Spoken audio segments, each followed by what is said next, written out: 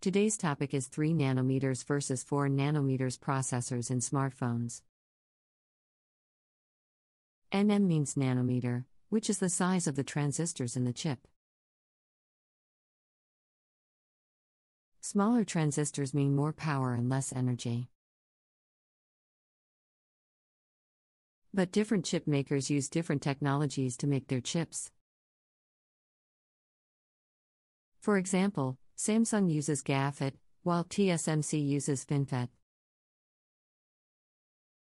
GAAFET is more advanced than FinFET, but TSMC says its 4 nanometers chips are as good as Samsung's 3 nanometers chips. So, it's not just about the number, but also about the quality. Both 3 nanometers and 4 nanometers chips are very powerful and efficient, but other factors also affect the performance of a